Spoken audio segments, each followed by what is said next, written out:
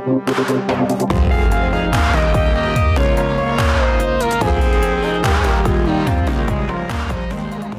guys, Rocks26 here, and welcome back to my channel. Today we're going to be going over how to build a hobbit hole in Minecraft. So as you can see, we have this nice little cute design. Should be reminiscent of what you see in the movies. And let's get started. This will be a bit of a tutorial slash let's build style video. It's not going to be as in-depth as another type of tutorial would be. But okay, so we're going to get started by building a U-shaped area made of grass. This is one sort of terraforming step that I would recommend taking if you're going to be building your hobbit hole, to have it in a plains biome. Now, if you really don't feel like doing all this terraforming, as it requires a lot of dirt and a lot of time and a lot of patience, I would recommend just finding a type of mountain that has a flat wall and building your hobbit hole there. But we're going to do it the traditional way, so you're going to see a very sped up footage of me doing this. Alright, so getting into the building. So we're going to start off by building a circular shaped hobbit door. And then we're going to layer in some green terracotta, and this will be part of our door. I just think it looks like the movie. I love the green door. And then we're going to finish out the shape of our house, framing it with our spruce wood blocks. And then we're also going to layer in, I think some birch wood is what we're going to use.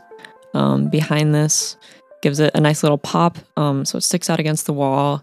You can really pick whatever woods you want to use. I just decided to go with this one. You can even use for example yellow terracotta, and then we're gonna frame it with our dark wood. I think it makes it stand out a little bit more against the grass in the background.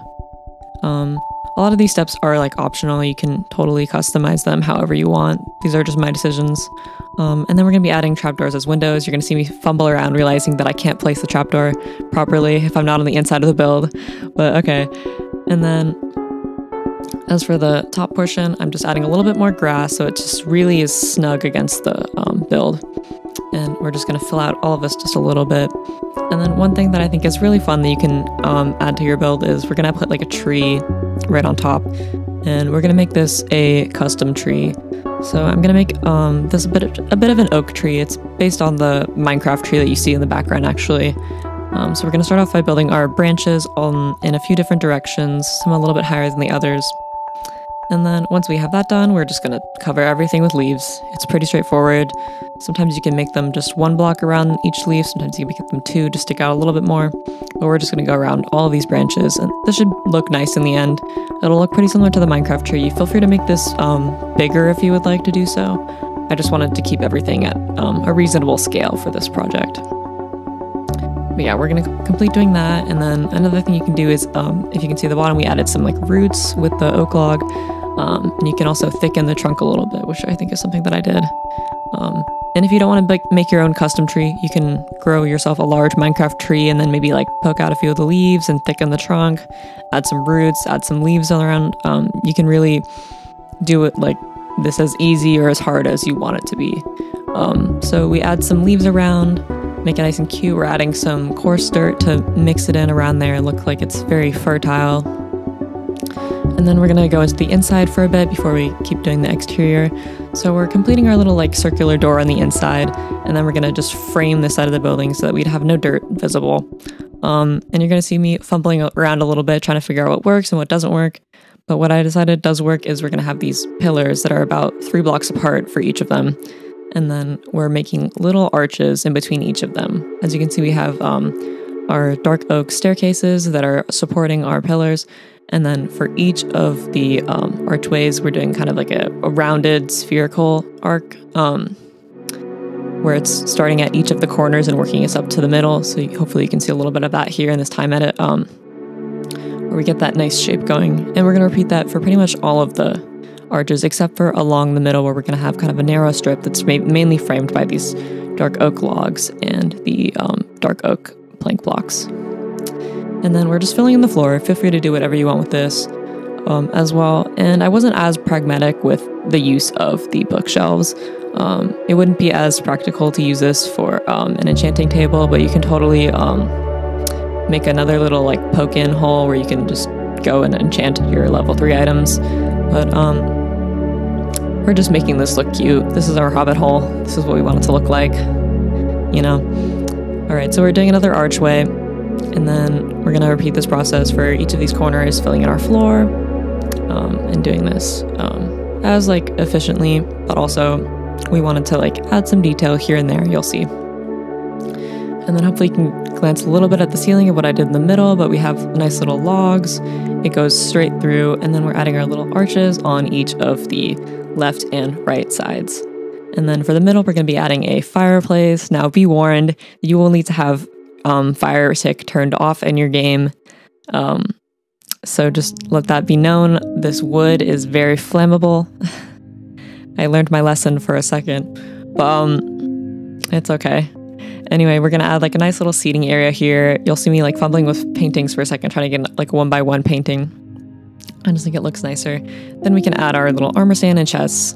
And now that's the inside. We're going to go back to finish the exterior, make it really detailed, really fun, really organic feeling. Like we're just out here, and this is just, we just punched in a house, but all this like overgrowth was just already here just due to like lack of maintenance. And we're just going to be adding a lot more coarse dirt, a lot more leaves, some gravel, some smooth stone, and we're just going to be texturing that in with the grass blocks. And as well, one very easy way to make this build seem a lot more like overgrown is just to spam bone meal. But I think that's a little bit lazy to only do that. So we're going to add some leaves, some mossy cobble, gravel, all that, really texturing it most heavily right around the house, but then spreading it out still around the U shape that we've built.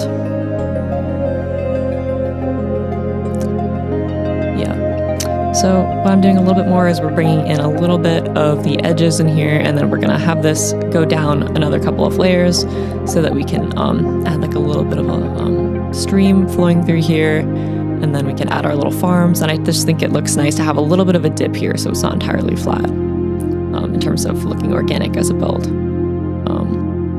So that's what we're doing right now. We're just punching out a little bit of an area, and then we're going to start filling in our waterfall, I believe. On the right side of the build, we're going to add in some stone and stuff as like the origin of this is where the waterfall is going to start, and then we're going to punch out a little area for it to go through, and then a little pond for it to land in, essentially. And then we're going to add some stone and some gravel around just to make it look nice and textured and organic. And then we'll just fill that in, and it should just flow nicely down using our Minecraft physics rules. And then we'll fill it in using more water to keep it still, add some lily pads. And then all this dirt was kind of bothering me, so we're going to change that all to grass so that I can shovel it. But I believe we're adding a bridge now. You can really do this in a number of different ways. I'm not sure if I love the bridge design that I came up with. It was very simple. It's literally just add slabs and then add your dark oak slabs to frame it, so each half block is just one half block higher.